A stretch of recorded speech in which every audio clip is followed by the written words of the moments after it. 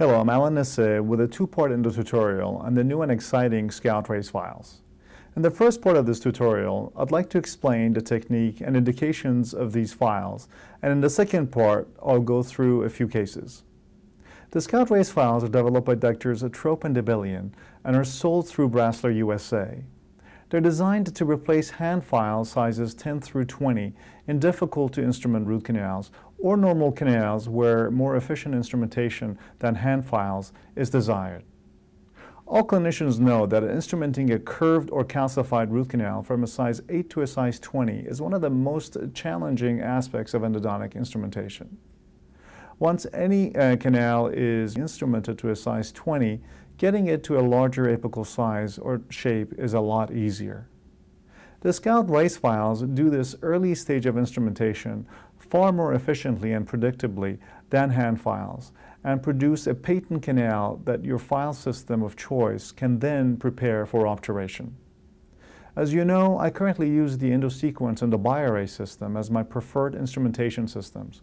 But you could use any system to finish canals once the Scout Race files have been utilized for early enlargement. So what constitutes the Scout Race system, and what are the indications and contraindications for their use? The Scout Race files have the same geometric design as the regular Race files, meaning that they are electropolished, triangular, non-landed files with variable pitch and helical angles.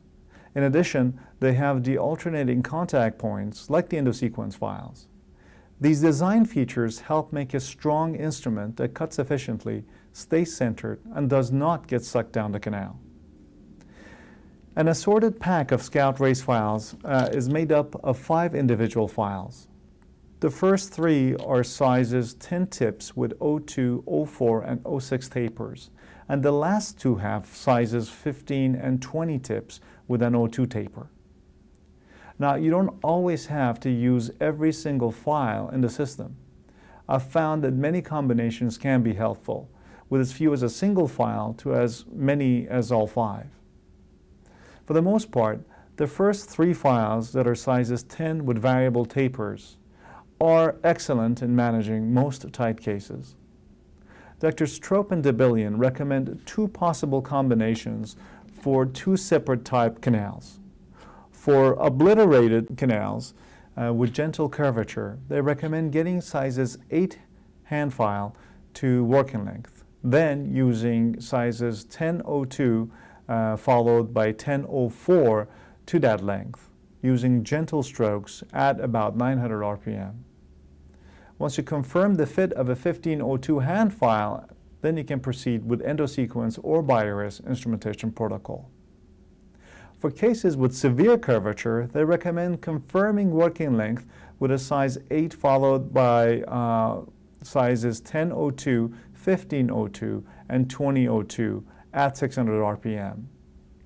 Basically the same thing you would be doing with hand files, except that you're using NiTi rotary files at 600 RPM. You then confirm this with a size 1502 hand file before initiating your EndoSequence and BioRay protocol. I've found that other possible combinations of these files can also be effective